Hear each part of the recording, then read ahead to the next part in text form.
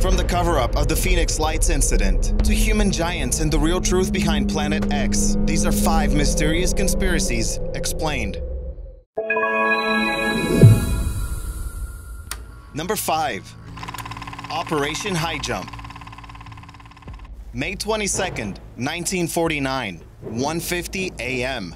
The body of Mr. James Forrestal, a respected U.S. government official, is found at the National Naval Medical Center in Bethesda, Maryland. The Department of the Navy ruled his death an apparent suicide due to his bad depression and high stress. Forrestal was a former Secretary of the Navy and the first ever U.S. Secretary of Defense. Needless to say, he knew a lot of top-secret information. So, what led him to jump from his window?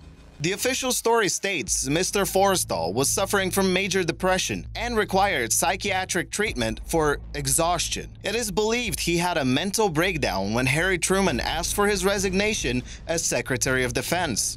People who don't buy this official narrative have theories of their own. Only a few months after the controversial Roswell incident, Forrestal kickstarted Operation Highjump, a mission to explore Antarctica. Officially titled the United States Navy Antarctic Development Program, this exploration is believed to be an all-out invasion on whatever alien species was protecting the last underground Nazi compound, a remnant of World War II. It is believed that Forrestal was going public with this information, and is the reason why he lost his mind, career, and life. So, a couple of things. First, Germans did lead expeditions to the South Pole in 1901, 1911, and 1938. Obviously, the most interesting one would have to be the Deutsche Antarktische Expedition between 38 and 39. Alfred Richter, a German Navy captain, wanted to create a whaling station because whale oil was awesome back then, and it was used to create soap and margarine. How it went from searching for a whale station to hanging out with aliens in an underground base has to do with the little alien incident they had over in Germany. Now, this one is even crazier than Roswell, and there's not much evidence corroborating that it ever happened.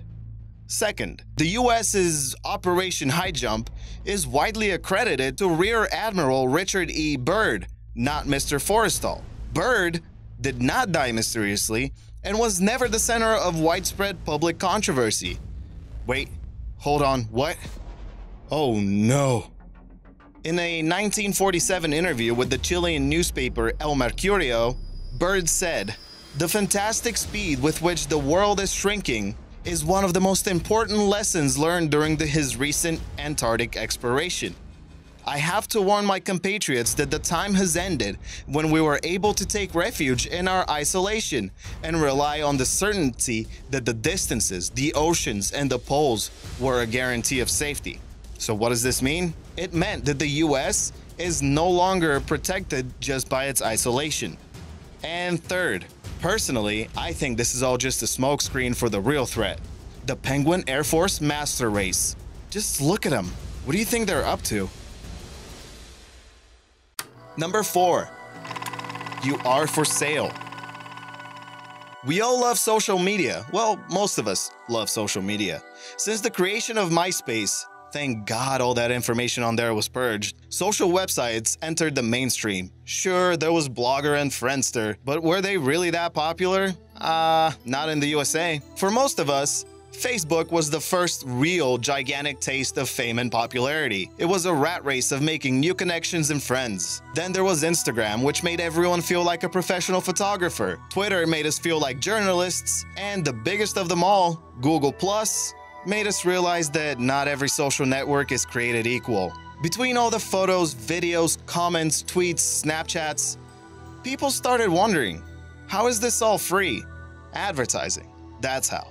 To be able to target ads to potential customers is crucial, and Facebook was the perfect platform to learn everything about everyone. And the stalking doesn't stop there. Facebook can actually track your usage on other websites through cookies. So if you're really into reading blogs about dieting and healthy living, the ads displayed on Facebook will reflect that. And a fun stat.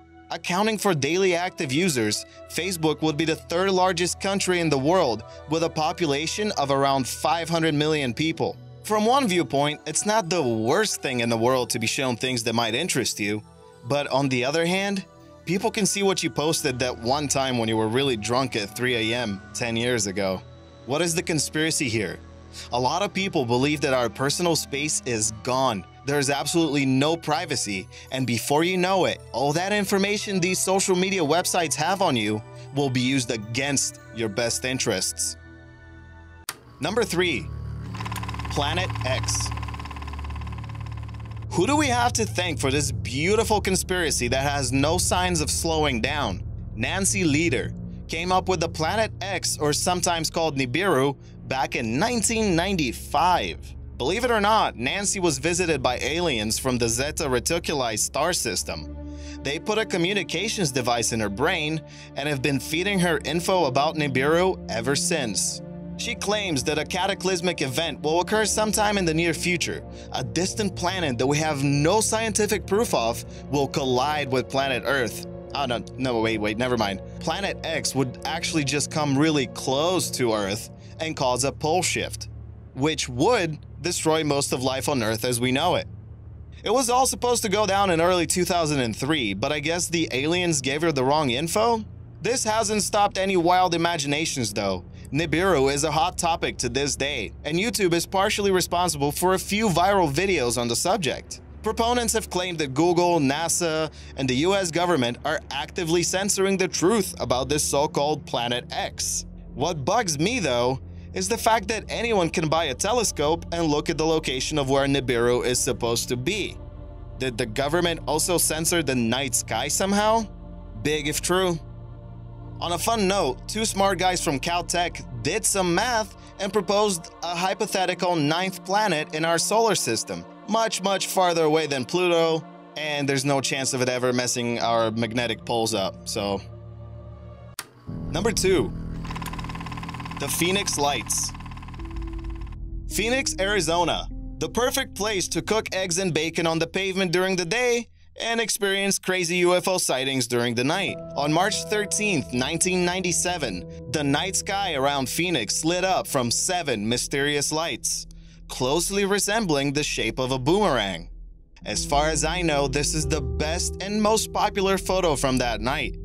And damn, it does look like a giant spaceship with 7 lights underneath. Here is the event from a different angle. Not so convincing anymore, right? I was driving through a deserted stretch of I-25 in New Mexico during the night, listening to a noisy AM station. They were discussing this event, and the radio show host shared a story about an old fella who lived in Phoenix. He supposedly got everything on tape, an actual clear view of the spaceship, the whole 9 yards. He contacted a reporter and set up a date when they could come pick up the tapes. The reporter came by that day, but the old man stated that someone from the news station had already come to collect the tapes a day earlier. As it turns out, those were the G-men. So what's the official story? The US Air Force did test flights on the A-10 Warthog near the Barry M. Goldwater Air Force Range. Military planes have defense mechanisms that consist of flares, nicknamed angel wings. It's easy to see how some people might get confused if they see this, especially at night. Number 1. Giants. Here is a mystery that is much older than most. The mythical tale of human giants. Stories of these strong, gigantic beings predate Greek mythology and make famous appearances in the Old Testament, where they're referred to as the Nephilim.